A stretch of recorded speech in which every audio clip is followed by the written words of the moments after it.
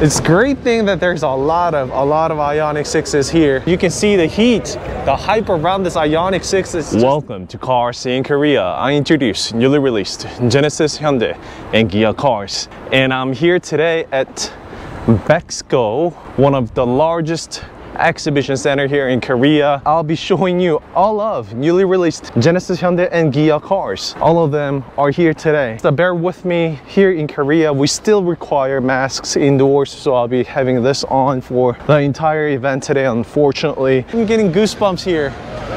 IONIQ 6, they are here. There's IONIQ 6 right here behind me in real physical one. Pardon me, I should not say that this is gray, but the way the reflection is striking off, I see some blue off of it. I actually want to get a precise name for this car. The designer has said that when it comes to the profile of the car, the wheels are actually the first thing that people look towards. So the wheels matter a lot, and hence the big size wheels and tires on this car. This is the 20-inch wheel, probably with the 245/40/20, if I'm not wrong. Yes, it is. So this is the biggest wheel that you can get on IONIQ 6. Probably a lot of you guys have worried about it, but it looks great. Right here is the ducktail. Here is the 6 buttons. It even has the pixels, and this is the boot button, lock button as well. Just look at that. Look at that. Wow. Look at the tail light lighting up. That stretches out all the way from here to here. And there's not the pixel lights on the top. It only reflects and shines off. Just look at this brake light. Oh my God. This already is uniquely IONIQ and uniquely Hyundai already. With that being said, I want to show you these in super close. So this is what it looks like when it lights up. And also this is the top portion. So these pixels themselves do not light up, but it kind of gives that reflective look to it. But just this truly looks amazing. So these pixels right here, they do not light up, but this is the reflector and this is the reverse light. And once again, this is the reverse cam, the button for the trunk. So close button, the lock. A lot of people are worried by the fact that, you know, it having the double spoiler here, but it actually has the function to it as well. Because, I mean, somewhere on the behind of the IONIQ 6 has to be a camera, right? So Hyundai has put the camera right up here. For the reverse cam to work, it actually has to be angled. It solves that problem already by just being there. A great position for the camera as well as the button. And also this is the loaded option. So the trunk is automated, but the thing is, there are cars without such option. This is where the trunk door handle will be. This is how high it gets when the trunks are open. So this is quite high. Automated trunk, the tailgate. So I hope the Hyundai did the job with under the rainy condition. When the trunk lid is open, probably the raindrops will fade away to the sides. Let's check it out one more time. So the trunk lid goes up, the water drops right here. Hopefully nothing goes inside the trunk, but we'll see that and test that out in the real world when the test driver gets out. I love the door opening up and closing. Probably that's one of the best ways to come up with such design like that. The trunk compartment, this is not bad for a sedan. This is not bad at all. A crazy amount of space, and also you can pull the seat from the trunk like so. In order to fold the second row seat, you actually have to go around like so, and then we now have second row seats folded and it's through, so we can see a little more clear as to how spacious it is in the trunk. Just look at this detail that Hyundai is going through now. This lighting in the trunk compartment like so. The sound absorbents are everywhere. It's wrapped around completely in the trunk compartment. Wow, I can only imagine how quiet this car will be when it's actually put on the road. The rear diffuser, vertically it comes down like so. Design language from the prophecy has been carried over a lot. I'm looking at the profile myself. This is not a small size car by any means. This actually has a gigantic wheelbase as well. It has the flush door. Here is the charging port. It has the good DC combo type, so we can see it's low on the battery, so it's very direct and intuitive. You can understand it a single glance.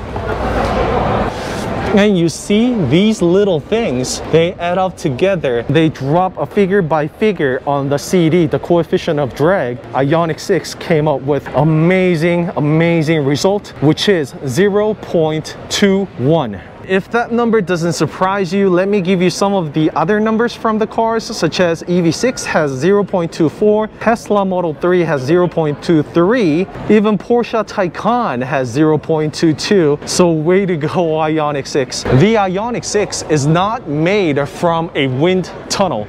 It actually is being made from the bottom up, starting with the design, because Hyundai knew that the streamliner works, the design works. They did not need to put this in a wind tunnel, but they only did the last 10% to get that number right. It's the work of the design alone that made all this possible. That is what's truly amazing about this IONIQ 6. And just to be fair, some other numbers and cars that IONIQ 6 failed to defeat, Mercedes-Benz EQS that has the 0.20 CD. You be the judge when it comes to the coefficient of drag. That is truly an amazing and remarkable number. If you are an EV owner, EV driver, you know that number matters a lot, especially to the driving range. A remarkable design, as you can see, a pebble shaped. A lot of design is inspired straight from the nature. And that being said, Hyundai also uses upcycled and recycled material in and out. Right here, let me go over this. This is the side skirt, and all IONIQ 6 come in two-tone side skirts. From the used tires, they draw this tarmac and they make the material to paint the side skirts and such. Front of the IONIQ 6, I'm looking at the hood right now, but unlike IONIQ 5, it does not come with the clamshell type. So it has the good old parting line right here. Bonnet sits on top of the fender. It has the half T-shaped fender flares as well. One more thing is that I actually do like the fact that it does not have the plastic cladding. That is the case with the IONIQ 5. A lot of people actually favored EV6 over that just because of that. They did not want to see the black cladding. That's not the case with the IONIQ 6. Over here, a lot of people pointed out about this black bend, why it is there and the reason for that. And I'm looking at the car up close and I see the reason why. So there has to be cameras and sensors because of the HDA and a lot of high tech put behind this car. If you're not familiar with such from the predecessor, IONIQ 5 actually has all that into the black sector between the headlights. That's why you don't see it on IONIQ 5, but that is not the case with the IONIQ 6. Hyundai had to come up with an idea of hiding such. They did so with this black band. Regardless of the exterior color you get, there is the black band. This is the Hyundai logo. It's got much thinner. This would be the latest Hyundai logo. It doesn't look any different, or design-wise it hasn't changed much, but I think it sits really flush. It also would help with the coefficient of drag as well. I'm not joking. Like little tiny things like these, they added everything all up together and they came up with such a number. Well, that being said, let me cover that as well. That is the air curtain, and instead, usually the air curtain was sitting like right here, that was connected all the way to the front of the tires, right? So it was just going in like so, getting all bounced back from the tires. So it didn't help all that much. The idea Hyundai has come up with is utilize the higher pressure zone here, air to be sucked out. So the vortex created around the front of the wheel is actually thrown back and it's pushed back right here, further enhancing the coefficient of drag. One more thing. Do you notice something that is different? Maybe something that we haven't seen before? Hyundai calls it the gap closer. Front of the wheel, it only does the vertical movement, right? Up and down. There is this dead space foregone. Hyundai also covered this portion up to utilize and decrease the drag created here. And actually, once again, it's practical. It's not just for the looks. It actually works. This is active air flap, and the different thing or special thing about this air flap is usually it's opened inwards, so they're trying to hide that there is a flap. Not many people even know that there is an active flap that opens and closes accordingly, but instead on IONIQ 6 it actually opens upward when it's opened, so it actually adds on to one of the designs as well. When it's open, it's saying out loud, hey, I'm cooling my batteries down, I need the air now. It kind of makes the car look aggressive. Here is also the sensors, plus it lights up indicating how much is being charged or how much the battery is there. So you don't need to come all the way, check out the driver's seat to see how much has been charged, or open up your smartphone to see that. But no, you can see and get an idea from the glance as well. Over here, look at this headlight. So a lot of people have been a little bit worried about the design of the headlights in general, but it's positioned precisely 3 degrees inwards, left and right, so it doesn't make the car look all that unhappy or too aggressive. Probably that sweet spot that Hyundai came up with. For North American market, this portion could be amber light, there could be a reflector here. Probably that will be the model for the North American market. I mean, this color, the way it reflects off, is truly beautiful. I love it, I love it. And let's go inside the driver's seat of IONIQ 6. Oh my god, oh my god. There is nothing on the door.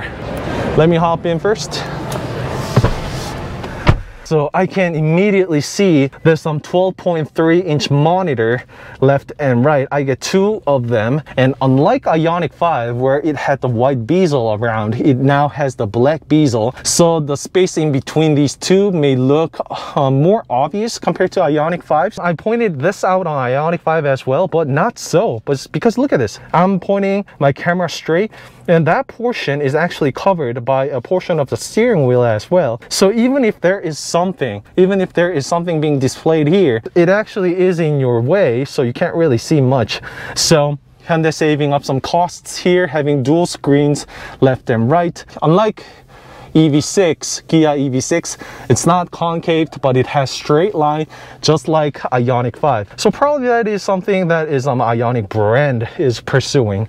So that is the digital side mirror right here display, also right here as well. Brilliant job, because just look at the way it hugs around. The display is not just popped out right here, unlike IONIQ 5. A lot of people actually did point that out. People don't actually choose the digital side mirror. In some countries, it's still illegal. So when you don't have a digital side mirror, you can still have that as a blank. It's not going to bother you all that much. It could be that they will get rid of the top portion here. It's completely free from blocking your view. It's not the exact same thing from the IONIQ 5, but it definitely has the IONIQ scent to it. I can already see that IONIQ is stepping up and settling their own brand now. With that being said, we cannot forget about these 4 dots. For your information, this is actually a Morse code that stands for letter H of Hyundai. So it has 4 dots right here. IONIQ 5, this 4 dots had no feature whatsoever. It was just the design, but on IONIQ 6, this actually does light up as well. So when you use the voice control, voice recognition system, this also reacts to it with showing you the different combinations and colors, so you know that you are interacting with your car. Rest of it, the drive mode, it's not a dial type, but rather it's a push type. It's push. So this is the same thing as the IONIQ 5. The rest of the buttons, it's pretty much some self-explanatory. The pedal shifters for your iPedal, as well as changing the region brake. The way it's laid out, it feels exactly same to that of the IONIQ 5. The experience inside this IONIQ 6 is completely different. Of course, it's because it's a sedan. I get great sitting position. I really like the fact that it's sitting so much lower, because I actually do enjoy driving, having fun with the car, being behind the wheel. So that's truly amazing. The car has already been running, I guess. Or if not, it's a 13 kilometers. With its entire lifespan, it had 9.9 kilometer per kilowatt hour. So mostly it's been sitting still without moving, but just to get a rough idea. So some of the other buttons here as well. The telescopic, it's not motorized, it's a manual. Not many people care that much. Sometimes I do favor it having a manual because it's much more faster. And of course, that's the brake pedal. And Hyundai has stressed out a lot about the interior lighting and the ambient light there. It has 2 lightings up and down, and that being said, they have a crazy amount of combination that they come up with. It's not a direct lighting, but it's actually bouncing off the interior right there. There are pixels everywhere. You see? it's carved, engraved like so. So the air vents and some of the materials here, again, upcycled and recycled. Oh, and they have this drawer type. This is definitely the IONIQ brand now. So like the IONIQ 5, this has the drawer here. You can pull in and out. Fast wireless charging, the USB port, the cup holders, and everything, the buttons that were on the windows have moved to the center. So there is nothing on the window. These are the buttons, lock, unlock button, and I'm not seeing the heated and ventilated seats. So probably it's somewhere here sitting. These are the map, nav, media, the climate, and oh, right here, so you can control this heated seat and ventilated seat even with the heating steering wheel. Here, tap here and this will pop up, and this is where you control it, just like IONIQ 5. And center console has this 2C port type charging, and the detail that this one has is just massive and beautiful. You can control the passenger seat like so, the good old buttons. There is the sunroof, and it seems like it's fully automated. Yes, it is. So I don't see a door handle here, so you can open this up, and the window is not going to open, or are you? Oh, look at this. So it comes with sunroof as well. All right, it comes with the sunroof. All right, so right here we have the IONIQ 6 headlights all turned on. Let me also show you the up close look of it as well. So these pixels on top, they don't do anything, they're just a dummy. Among all, this definitely is my personal favorite for sure. The white looks amazing. Let's hop in the passenger seat of IONIQ 6. This one has the black interior. It's got, oh, does it? Relaxation seat. Oh yes, it does. So it comes with the relaxation seat on the passenger as well, like so. Well, passenger seat has it, no doubt the driver's seat would.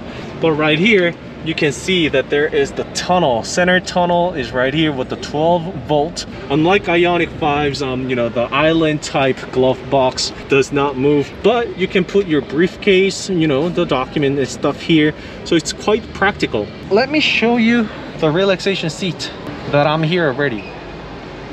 So it goes back like this, and this is really great given that it's a sedan.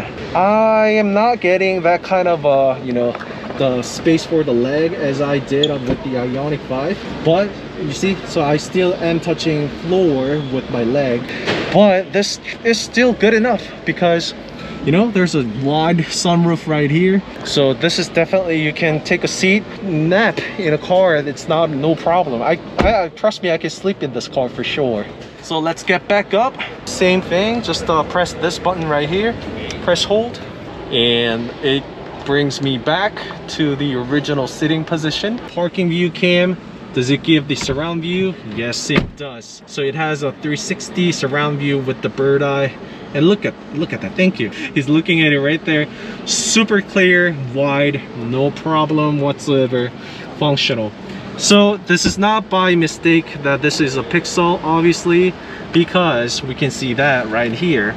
This also is a Pixel. Again, this is the drawer type, just like the IONIQ 5's. Even when you're sitting inside, you can also check out the digital side mirror view right here and right there as well. So you see, the door is fully opened, and this entire gap right here, you can use that as the handle. So just like that, you can close the door, just holding on to all this area right here. Well, if you put some stuff, because it's cut inside like that, so there is a space inside, it might roll inside. Good old storage right here, and the cup holder. But a lot of things are gone and deleted for the door. Everything has been moved to the center. That streamliner design is more prominent and visible inside the cockpit. Just look at the line like so, stretching out all the way. The lighting here just lights up gently like that, and these are the buttons for the sunroofs and all. This is the book light. Sunroof once again, let me show that to you. And right here you can see it's a double pane, dual pressed window. I'm curious if that will be the case for the second row seat as well. Let's go check that out. Yes, it is. So we can see how serious Hyundai is for IONIQ 6 brand. They have not chipped out on the material. The double pane window is even on the second row seat as well. A lot of people have pointed out that it would have been really nice if the window has been, you know, the frameless. There is a frame. It's not all that evident on the first row seat, but when it comes to the second row seat, look at this, a thick B-pillar as well. Right here, so this gets a much thicker and taller on the second row seat. And well, that is because it's to provide more headroom when it's open. With the streamliner design like this, it's a little hard to capture such, and that's the reason why Hyundai has designed this to be the such way. So let's check out the front of the IONIQ 6. Not much was shown on the YouTube. Here it is. So there's not that many sound absorbent where the reservoirs are for the brake fluid, the coolant, and this is the fuse box. Yes, so this is the fuse box. For the fuse box, so there is the sound absorbance, but right here is the frunk. Wow, look at that. Someone already has opened up the fuse box. So close it like that. Brake fluid right here, the strut. And is this the strut bar? Wow, so this is actually a strut bar. It's not the good old strut bar that we know of, but it's actually connected from the tower here over there. This is what we can see from Hyundai, how serious they are with the chassis. So I am really curious about the performance of this car, but we know there is the Hyundai N branch and brand out of the IONIQ 6. So wait to see this car in performance blue and just imagine what the car would be like. So right here is just a little bit of you know, the mesh, so for you to put in, well, you can't really even fit in the cables, it's too tiny, well, but it's there. So since it says open, let's open it up. So right there you can reach over and get the air cabin filter, so easy thing for the mechanics. This battery thing probably was here like that. So nice thing, there is a dome light for the, even for the front. Nice touch right there with the IONIQ engraved. So this is quite deep enough. From this alone, we can already tell that this is a single motor. There is no motor on the front. So with the dual motor, this will not be all that deep. Probably it will be somewhere around right here. Once again, they have finished with the rubber right here. That will be exactly matched with this stamped out bonnet right here. And let's get inside the second row of IONIQ 6. I just opened up the door for the second row seat, but just look how massive the leg room is right here.